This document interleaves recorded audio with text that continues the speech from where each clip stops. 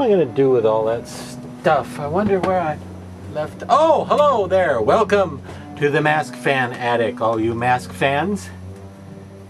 I'm Dr. Lady, the other mask fanatic, and of course here in the attic, the attic above Horror Hotel to be specific, each week I like to give you a look at an interesting old monster mask for all you Halloween enthusiasts and mask collectors and horror fans out there.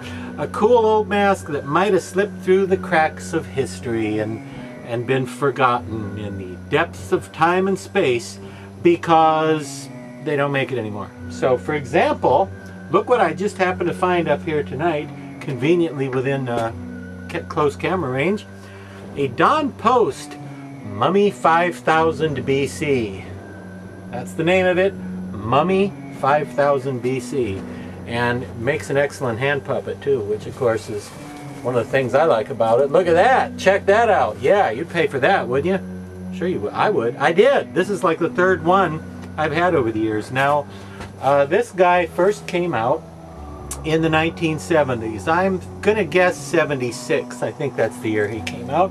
Mummy 5000 BC was Don Post Studios' answer to the movie Mummy, because after the rights to all the famous movie monsters, Frankenstein, Dracula, Wolfman, Mummy, Creature, Phantom, Mr. Hyde, etc., after their contract ran out, they tried to fill the gap with some interesting takes on similar themes. So instead of the mummy from the movies, there was this guy, which, as you can see, was sculpted to look like it's got rotting, nasty, filthy strips of burlap, or Hessian cloth, as it's sometimes called, stuck all over it, and more of a skull face. And I've always thought this was just a great, great mask, a fantastic sculpture, very dramatic and spooky, and has a lot of character, a lot of dramatic power, I think. And the first version from back in the 70s was very high quality, usually poured in black latex and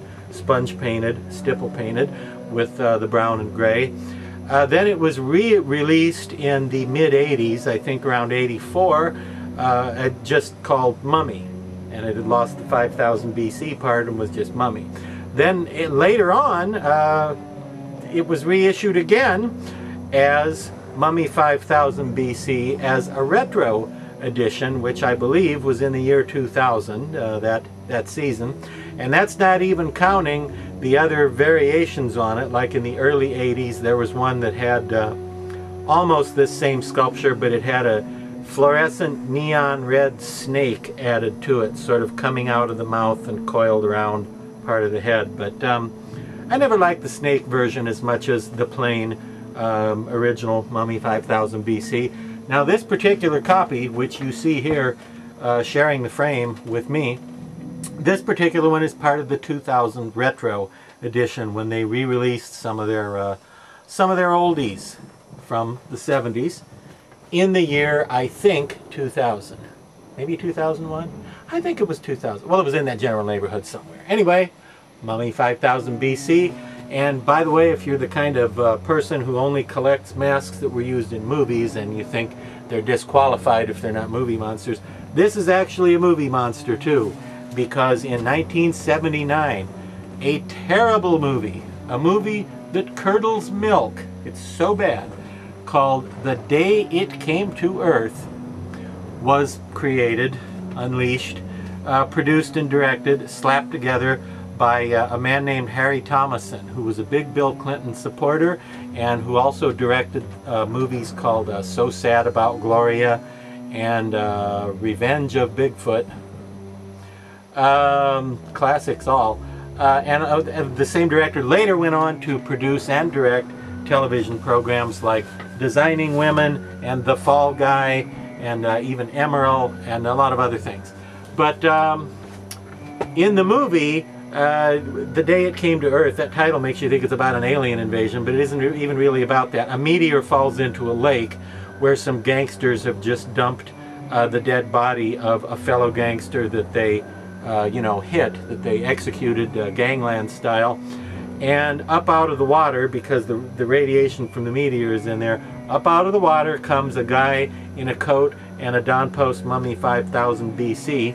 and he then proceeds to chase some teenagers around an old house until a respectable running time has been reached, and then it ends. Truly terrible movie in just about every way, but it is fun in a nostalgic way to see a Mummy 5000 from Don Post chasing teenagers around a house in the dark. I never understood why in the movie people say, oh, it was a horrible thing, it wasn't even human, I can't even describe it, when in real life you'd say, it had a head like a skull. You know, you might say, was a guy in a coat and a skull mask. Might be what you'd say in reality. But anyway, look for The Day It Came to Earth if you want to see the Don Post Mummy 5000 BC in action. And by action, I mean not really hurting anybody or doing anything, just frightening some kids. And a great mask, and one that I hope they will eventually release in a deluxe collector edition. The retro series were not really high-end collector pieces, they were just ordinary Halloween masks, and I believe this one sold for neighborhood of $35 to $40.